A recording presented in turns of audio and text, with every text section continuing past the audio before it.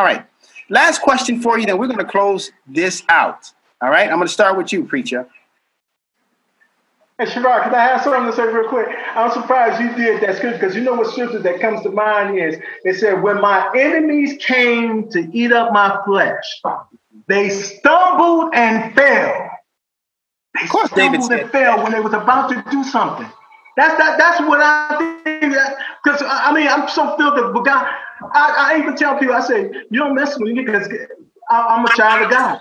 God is going to fight my battle. But I'm just saying, that scripture says, when my enemy came to eat up my flesh, they stumbled and fell. Or if they came into you one way, they leave out 7 different ways. Cortez Mack knows what I'm talking about. Brother Taj, we have to go to God. We got to bring people, and we're going to do it. We're going to do it, and we're going to play that song about public. Brothers gonna work it out. The brothers is gonna work it out. Preacher, let me ask you a question. Taj, let me ask you a question. All right. Now you're about to hang yourself on this one. On yesterday, over the weekend, my last count, it was 67 shot in Chicago, and 2 of them. 77. I'm sorry. They said from Thursday, because I just seen it a few about an hour ago from. Tasha, you're freezing out. 6 p.m. Thursday, 10 shot, 17 died. No. Okay, I want you to get this now. Now, two of them, one was an 8-year-old boy that was killed in Inglewood, another was a 7-year-old girl, okay? Now, Taj, what did that little boy do to deserve to get shot like that, okay? Now, don't you think... Okay, now you asking me this now, right? Now, I'm going to try to hopefully say it right. Cortez Mack, Mark, and what was the young lady's name? Finish the question. Cortez, can you please, just answer the question. No, he already said the question. You said about the day. Okay, go ahead. I'm sorry. Go ahead. Go ahead. So I answer it. I'm going to try to be as straightforward as possible. Our Bible tells you something. Go ahead. The Bible tells you in Proverbs, it tells you to answer before listening is your very folly. That's your folly. So if you don't even hear what somebody is saying. So ask me the question. I'm sorry. I thought you had finished it. I'm sorry. Could you repeat it again? All right. And keep smiling, Victoria. We appreciate you smiling. All right. Now, through all of this. But we're friends, so we can talk like this. But anyway. So the point is this. That young child, don't you think that young child's mother prayed every night that God protect that child in everything? 8 years old, 7 years old, innocent. You know, a 7-year-old is nothing but a second grader. All right? 8-year-old's a third grader. Mm-hmm. You think that mom woke up that day thinking she was going to have a child that she was going to be burying now? And her question she's asking is, where was God to protect my child? Now, I'm just telling you, I'm a minister too, but I'm just telling you, preacher, you say this stuff about, pray to God and he's going to protect from my enemies and this and that. What enemies did that 8-year-old have but a stray bullet or a 7-year-old? So please answer that for me. Okay, so I'm going to answer this one. And then Cortez Mack, please don't beat me up on this one. Notice what I said before. And when I went with the Bible, I said, if my people, because if you went on and understood, I saw the mom and it didn't look right. They end up saying that it was a retaliation from a gang. Listen to me. There's gangs. There's families, mothers and fathers that are in gangs. They board children that are gangs. So if you shoot them, that's what they had said. It was a retaliation from something that had happened, I think, a week or so ago. We have to be true about things. There's a lot of our people that are lost. They lost to the streets. They're doing gangs. They're committing crimes and stuff. We have to make sure that we understand that. It sounds right that we're praying for them, but you look at seeing some of the families that's on there, they ain't praying to God. That's all I'm saying. We have to rightly divide the word of God. Some people are for God, some are for it. Unfortunately enough, those that's happening, yes, it's sad. Okay, preacher. I want to hear from you. In the game, that's a whole different world. Okay, I want to hear from Victoria's response, and then I'm gonna hear yours, Cortez, and I'm gonna hear J Yoakum. Okay, go ahead, Victoria. I'm sorry. What was the question? So, do you agree with the response of what Cortez said? I'm sorry, what Taj said about the reasoning behind an 8-year-old getting murdered or a 7-year-old getting murdered? That where was God? Correct. I think sometimes in order to see the actual system of oppression, you have to talk about God like he's there and talk about God's enemy like he's there. So if God is the source of everything good, then and Satan is the source of everything bad, you have to look at how they fight. So if they're going to fight, it doesn't matter what color you are, but God promises healing to come. So you have to look at all of those systems. When it comes to Black people, if you don't understand what happened to Black people first, how they got here, what systems erected from the time they got here, what systems fell, what other elements are also being affected by their presence, the psychological damage that happens from being oppressed and abused, the spiritual aspect that comes into play. So we do know that the Bible was misused to subjugate them even more. It doesn't mean that the Bible itself is wrong, because we as believers don't believe that God's word is wrong, but how it was used to perpetrate lies and submission was wrong. So if we think about Black people right now in COVID, we have to look and say, Black people, especially in Chicago, are the ones dying from COVID. Also, if you look overseas, you see that the enormous amount of potential for healing to come to us through research is also being blocked. I don't know if you heard about it, but there was a ginormous church that was blamed for a huge outbreak that has now offered to donate plasma that has been denied by the government. So if you think that all of these spiritual things aren't connected, all you have to do is just think a little bit on it more. So if healing is being blocked over there that has the potential to help us here, you have to think. If we're always looking at each other and we're never thinking about God or talking about him like he's actually among us, then we'll never see what's actually happening. Very good point. Okay, very good point. All right, so Cortez, let me hear your rebuttal. Okay, first, I out of just us, I refuse to believe that nobody on this chat don't believe in God and have faith. I just think when it comes to the Black community, we emphasize it more than anybody. And yet, once again, we see all the damage to all our faith and our prayers. It's not a fact we don't believe, but at the end of the day, we've been so conditioned just to be stuck in this realm of God is going to do everything. And we know he is able to do exceedingly abundantly more than we can even ask. But there's a natural part that we refuse to kind of really to confront. And the part that confront, this is a real natural battle we're seeing every day, even though it's spiritual. My problem with the spiritual part is that we're saying God is going to do everything for us, but yet on the other side of the scriptures, there's the evangelicals, there's the Catholics who are praying to God that we get killed.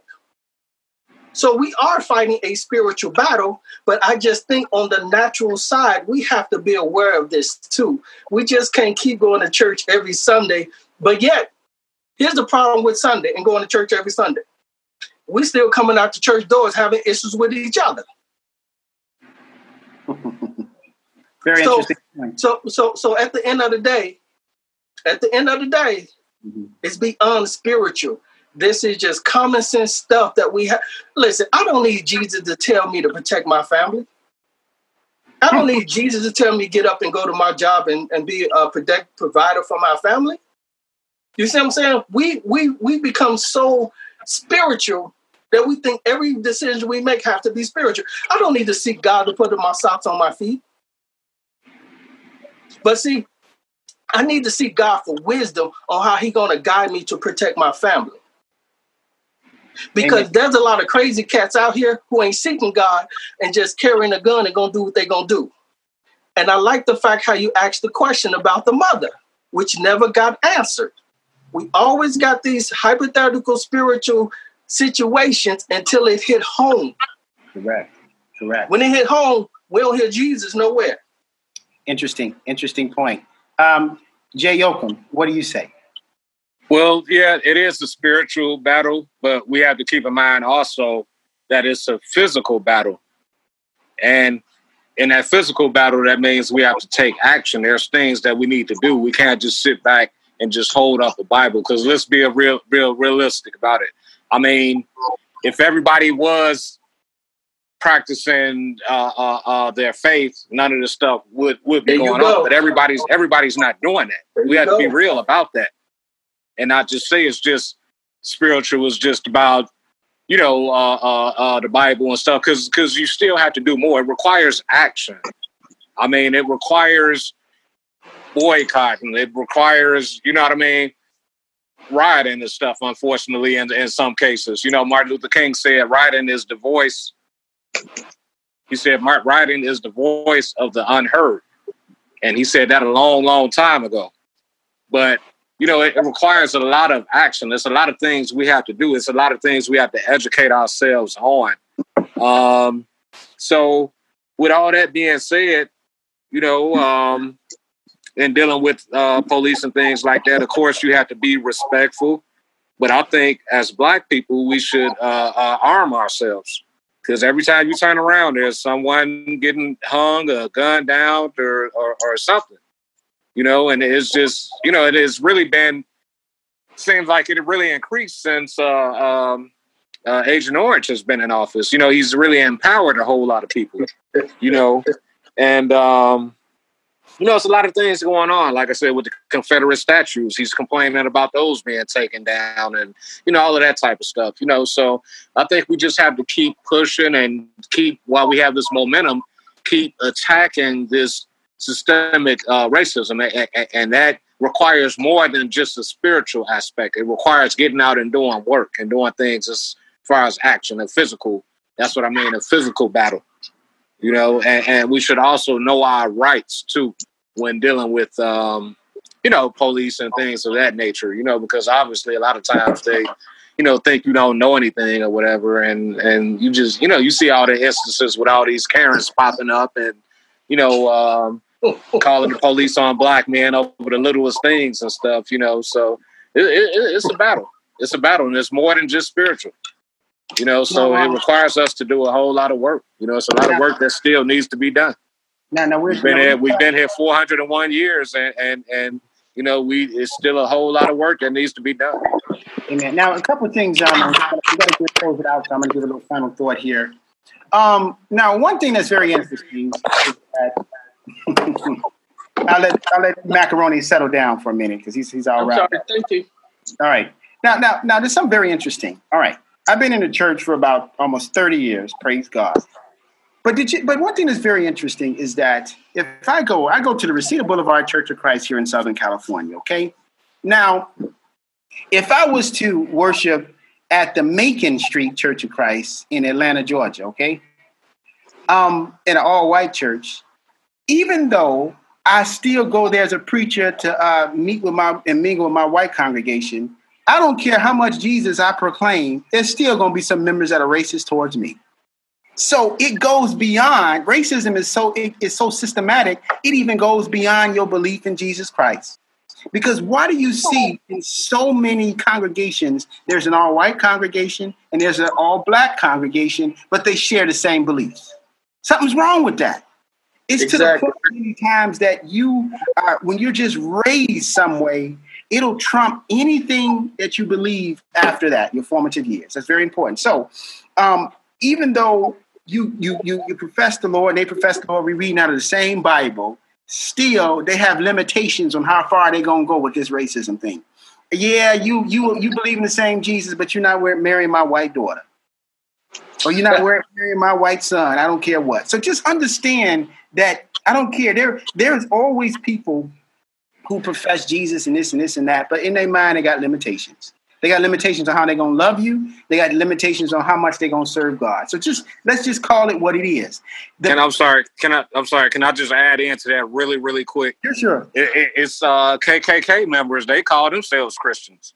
I mean, So come on now, and I'm sorry, I just wanted to throw that in there. Some of them are preachers at the church up the road, but they go home and wear white sheets. But my point is that, Jesus said in the book of Matthew, there's going to come a time that people are going to be killing you as Christians thinking they're offering a service to God. So just understand that. Exactly. It's going on right now. Now, my point is that we men are here to protect and provide for our women and our families and to take care of them. And sometimes we just have to buckle up and do that.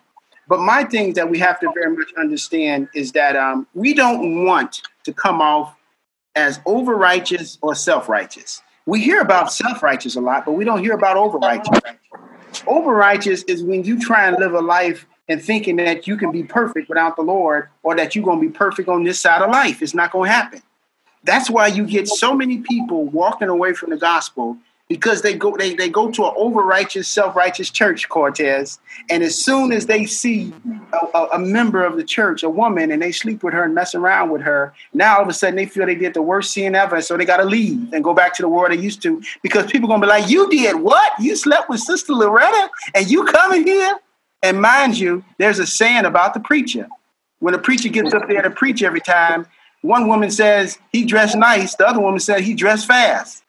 The point is, he's back there with one of the sisters, and she was the one sitting back there with you. So stop it. I've seen it all. We have to be sober-minded. We got to be sober-minded with it. I love you all. I appreciate you all being a part of it on the Sherard Show. I hope we didn't offend too many people, but sometimes the Bible said the truth will set you free, but I always say the ugly truth will get you killed. But bottom line to it is, I thank you, Cortez Mack, Tajudeena Jones, Victoria. I thank you for being a guest on the show, as well as Mark J Yoakum. I really appreciate that. This makes for some great and interesting topics, and I hope you all come back very soon to talk about it. The next topic we're going to talk about is sexual harassment and sexual assault. Is it really as legitimate as they say, or are people just throwing on false raps? So we're going to talk about that. Next topic. I'm Sherard. I hope you have a wonderful evening. And on our next episode of the Sherard Show, we have Mr. Mike Tyson going to stop by and talk about a few things with me as well. You can always watch us on Comcast NBC as well as on the Psalm Network, or you can watch us on YouTube. You all have a great evening. See you next week.